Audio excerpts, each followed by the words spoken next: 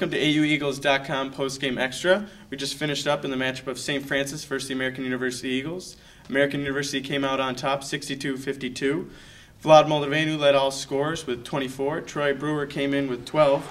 But the score of American winning by 10 was not the case in the first half. American went down into halftime by 9 points. And here's what Jeff Jones had to say about that first half. We had two, maybe three guys trying to pick it up in the first half, but that's not enough. And we were on our heels for that entire first half. They got the loose balls. They broke through screens. I mean, they just played tougher, better basketball than us. That was a really physical, hard-played opening game. In the second half, American came out and it was a completely different story. Hannah, what kind of contributed to the difference in the second half? The team had a complete change in attitude, and also was a change in percentages. They increased their field goal and three-point shooting percentage. And also, Coach Jones and Vlad had a lot to say about the defense in the second half and the changes in attitude and intensity that they had. In the second half, we didn't just kind of take that path of least resistance. We instead of taking what the defense gave us, we were more focused on trying to get what we wanted. And so that's kind of the mentality and some of the stuff that we talked about at halftime. I don't know that we did anything different technically. I mean, we weren't running a different offense or anything.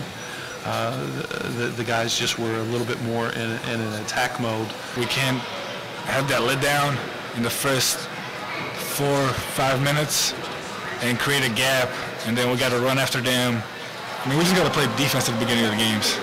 I mean, that's how it all starts for us. It has to start at the defensive end. Also in the second half, a key figure was Nick Hendra. Senior Nick Hendra came out with a lot of leadership in that second half, hit a big three, had a nice drive, and certainly turned things up on the defensive end for the Eagles. And both players and coach had a lot to say about Nick and his play in the second half. The three that he hit, and he made a real strong drive to the basket. I thought that lifted, that got the crowd into it. Our players responded. I think, if I'm not mistaken, that forced St. Francis to call a timeout. And that could have really been the turning point in the sense that for the first time, we were ready to play. Nick helped build the momentum for us and just helped us to come together and just kind of turn the tables. And he made us more hungry and play together. So he definitely helped us turn things around. So that's it for AUEagles.com postgame extra. I'm Will Milner. I've been joined by Hannah Schneider.